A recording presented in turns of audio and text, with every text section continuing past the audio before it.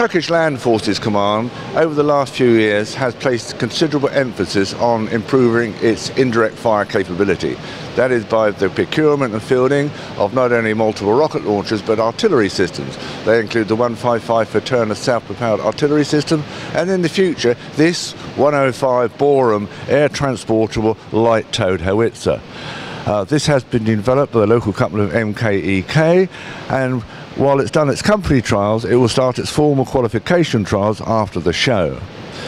It's got a 105mm 30 caliber barrel, and firing conventional 105 HE projectile reaches a range of 17 kilometers. What is unusual about this thing, it is its own onboard fire control system and navigation system, so information can come from the forward observer straight to would normally come to a battery and then onto the guns. On the right side is a laser rangefinder coupled with a day-night sight, and that could be used for engaging targets in the direct fire mode. This particular gun, as you can see, has what we call a bow trail. So when travelling, the 105 ordnance on its carriage is traversed to the rear and locked in position over the trails.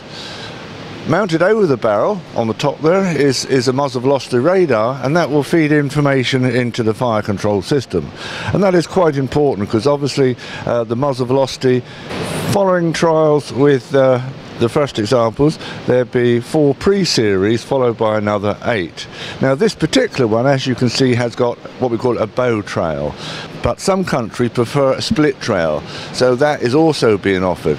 And the advantage of the split trail is got increased traverse. This particular one has got a traverse of 8 degrees left and right, with elevation from -3 to +70 degrees. But if you wanted it with a split bow trail, you would have similar elevation, -3 to +70, but with a traverse of 22.5 degrees. In addition, it would be mounted on a firing jack, so it would be more easy to swing through to engage fresh targets. So trials start next month. Enter service the Turkish Land Forces Command in the future.